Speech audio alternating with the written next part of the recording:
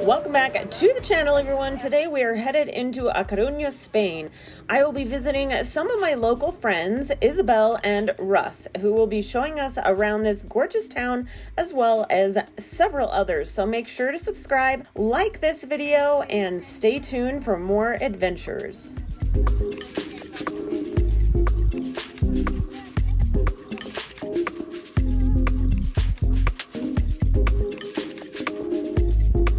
Today, actually for the next 2 days, I'm going to show you around Coruña, how it is to be a local in this city with my friends I'll introduce you to in just a second.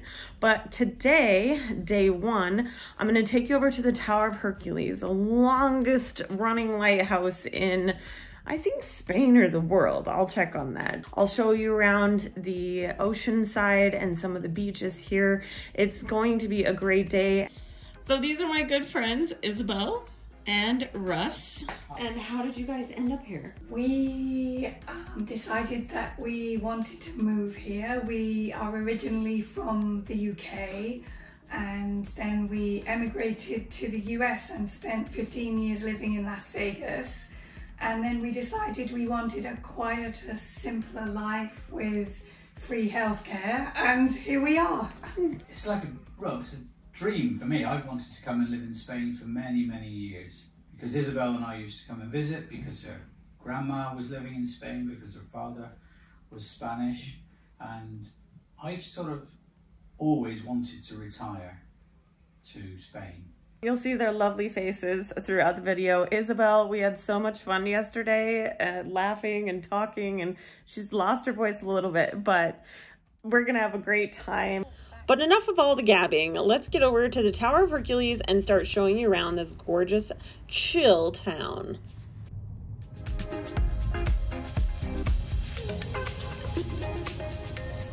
All right, so we're here at the Tower of Hercules, and it is one of the few places that's actually open on a Monday here. Many of the museums here in Coruña are closed on Mondays, so just keep that in mind, as well as restaurants.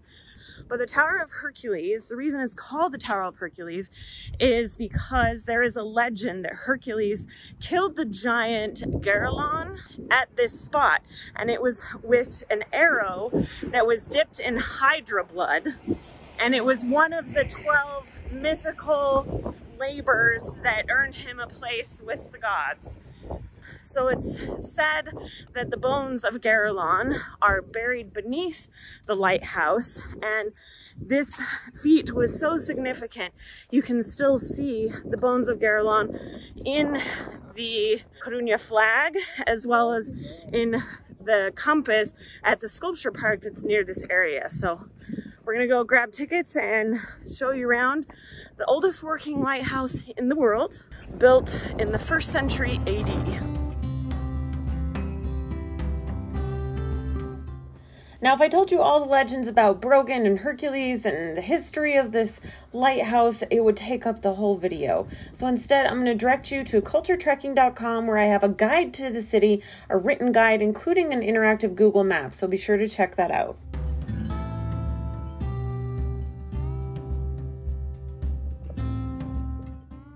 So to get tickets to the tower, you have to come to the bottom where the parking is, and the tickets are down here. They only let so many people in at a time, so make sure you get them early. I don't know that we're actually gonna have time today, but we'll see. I'm gonna go check. We were able to get a timed ticket for a half hour later, and so we entered into the museum that's right in the ticket office house, where it shows you the timeline of the lighthouse, Roman ships and how they used to dock here, the trade routes, and so much more. It's definitely worth checking out while you're in the area.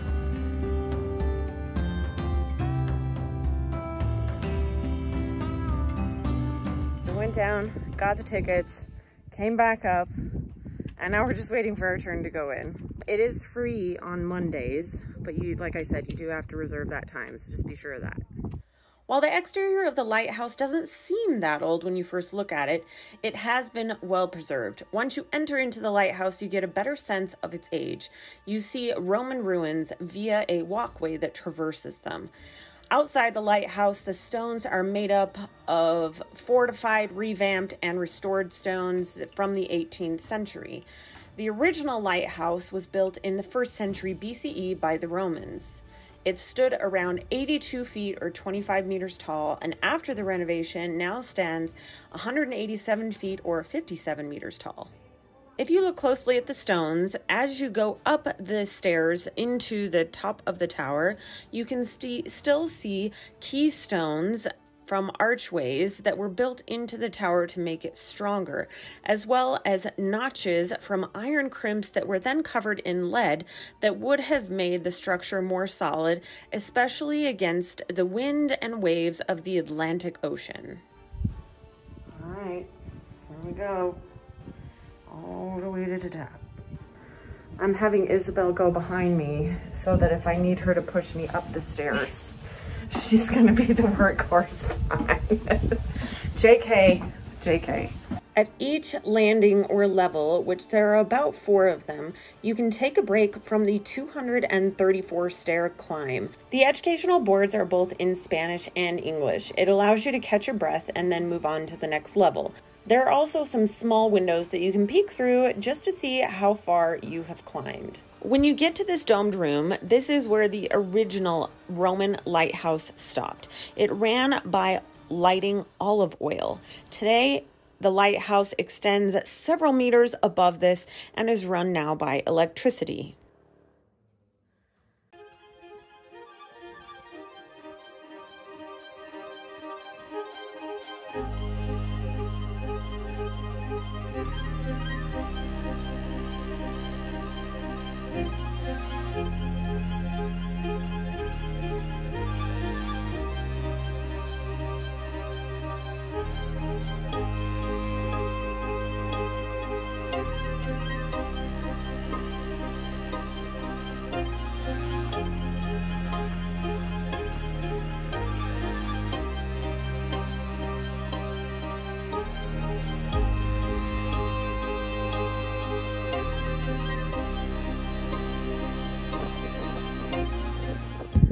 So apparently this is an old prison, but they don't really use it for anything, but it's a really cool area. And then this is like an office building with the offices in that square. And then you can walk out to this jetty and the views are really good for the ocean.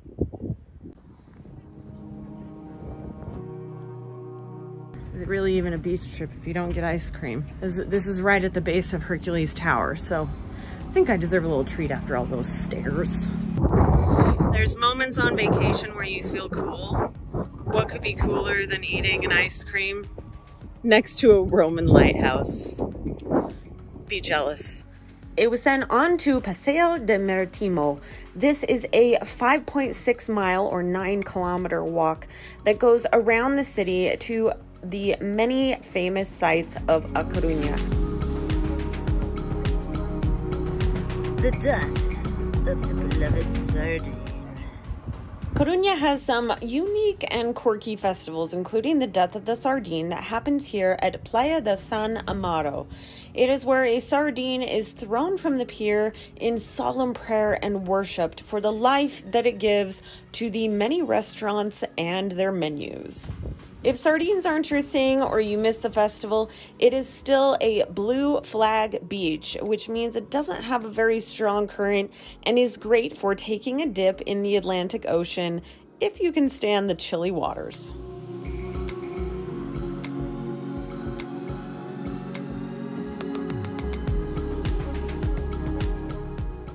Our next stop is the old city walls of Coruña, where Maria Pita led the defense against the British pirate Francis Drake, who came with his 5,000 men to try to overtake the city. Her heroism is legendary, and she is celebrated throughout this town, as are many women here. Coruña is also part of the Celtic Camino, so those traveling from the Celtic countries, this was part of their path on their way to Santiago. You can't come to Europe without visiting at least one church. I suggest, when in Coruña, going to Iglesia de San Fransisco. Every year on January 17th, animals are blessed in this church for the Saint Antonio Abad. One thing about Spain that is especially unique is that because they were in a civil war during World War II, many of their buildings were not bombed because they did not participate in World War II.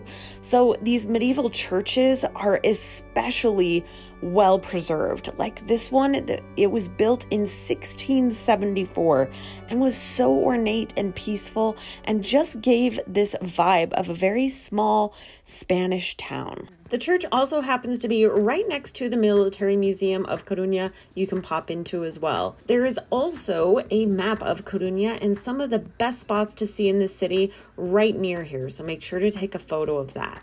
The best part about traveling, though, is that you have time to get lost in the old medieval cities like this. Whether it's intentional or unintentional, like ours was this day, it still is something that I highly suggest doing no matter where you travel to.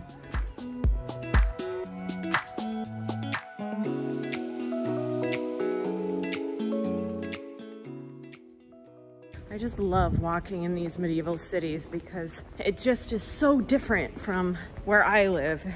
The lanterns that you see on the homes and the gallerias that are characteristic for Coruña. And we're going into, oh, look at this house.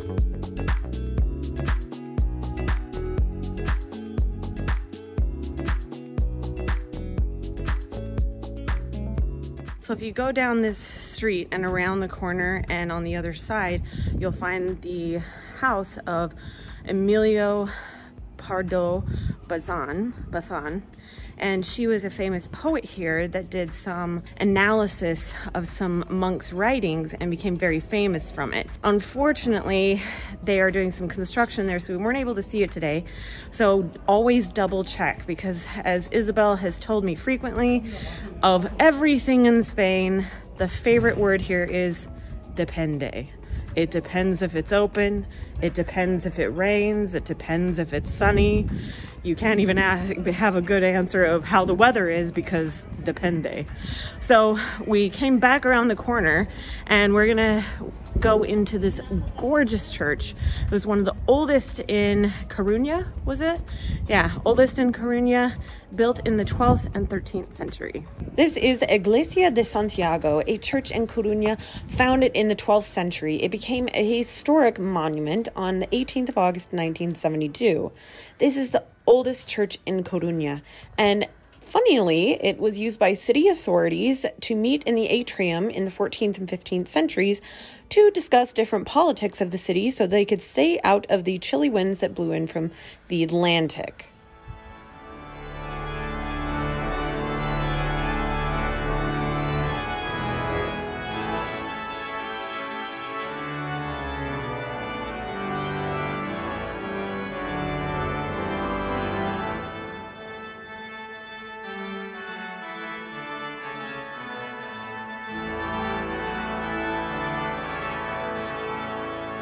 The next stop was Town Hall, the meeting place and where often concerts take place during the summertime in Coruña. It was built in 1918. It has a glass oculus with 15 arches adorning its front. The mayor's office is in here, and it has the most important clock collection in Spain. But it depends on if it's open or not. It is a free admission, but you have to do a guided tour, so check it out if it's open or not. Maria Pita Square. This is where the 30-foot or 9-meter statue of Maria Pita, who was born in 1565, is celebrated as a hero of Coruña. The legend goes that she was assisting her husband in the charge of the defenses of Coruña. Filled with rage at what they were doing with her city, she fought her way to Pirate Drake's brother, snatched the banner he was carrying, and stabbed him with it. Such a badass woman. It was so demoralizing for the troops that 12,000 men to have their commander killed by a woman that they withdrew from the city.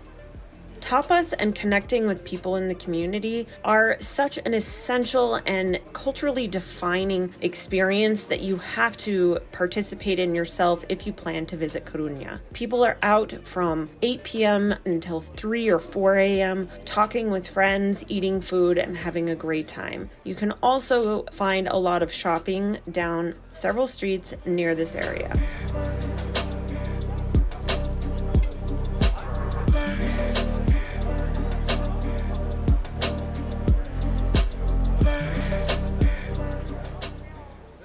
Being able to speak enough Spanish to have a conversation with the owner of this shop opened up my eyes to a whole new world of being able to connect with people while you're on the road.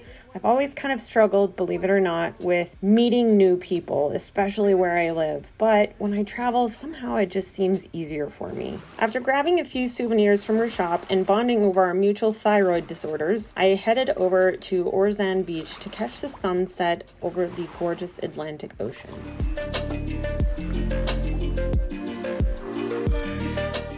All right, so I hate to admit it, but we had a very slow morning, mostly because of yours truly. I think we were up till what, like 2 a.m.? Something like that. Just chatting and having a good time. And all of that aside, this is day 2 of A Coruña. Isabel is out with us. Russ is back at home chilling out because we have another 2 days of great fun. But we're here at Castle San Anton. We're gonna go inside, kind of check it out. So let's head in.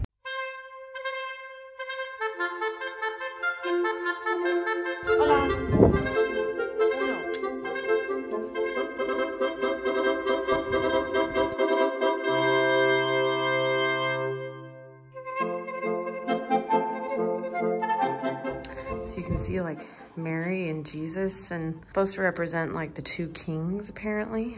Said nothing online about this being a convent, so that's what's good about having somebody like Isabel with me, that she can actually tell me what the signs say, because they aren't in English, so just be aware. Make sure you bring your Google Translate. There's a function on there where you can take a picture of what you're looking at and have it translated like that.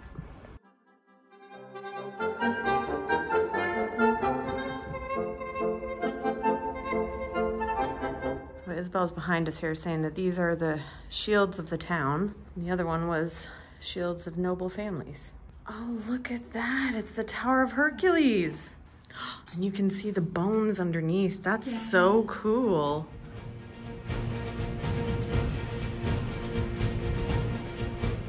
So you can see the old door latches where the doors were hanging and where it locked at the top. That is so cool. When you come into this interior, they do have a lot of their stuff in English, including some papers that explain things.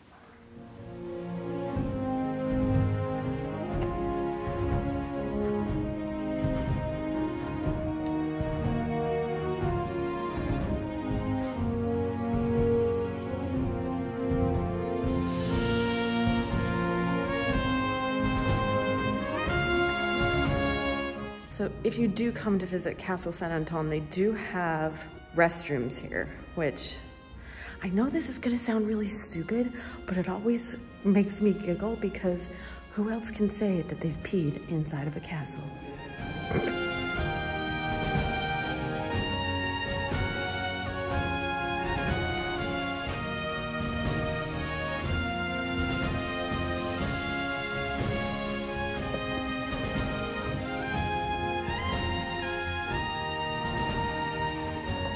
Gosh, it's a cistern. So if you want a secret entrance into the castle, I guess these are the dredges that you swim through here. And then you have your entrance to the castle. So if you see the boat, there's these stone steps. You gotta come down or up, and that's where the cistern is. Then you come out here, and you see this giant furry boat.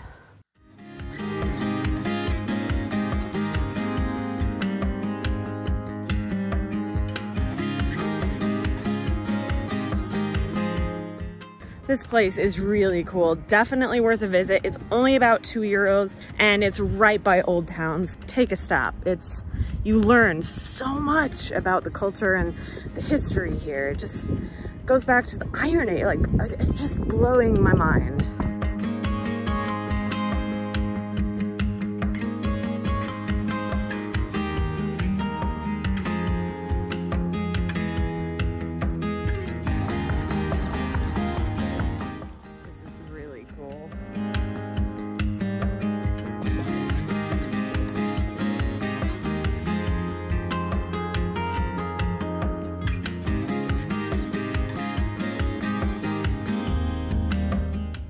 Okay, so these stairs, they're kind of scary. So this is the well.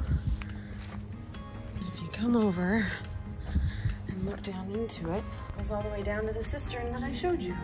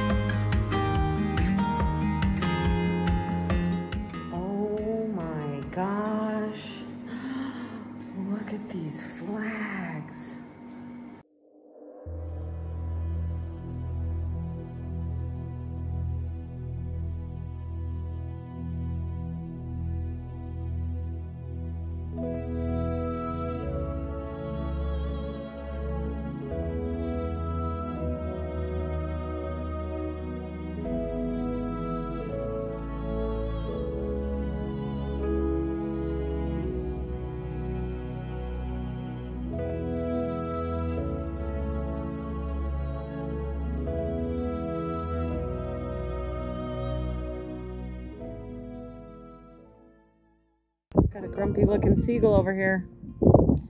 You've got great views, buddy. I don't know what you're complaining about.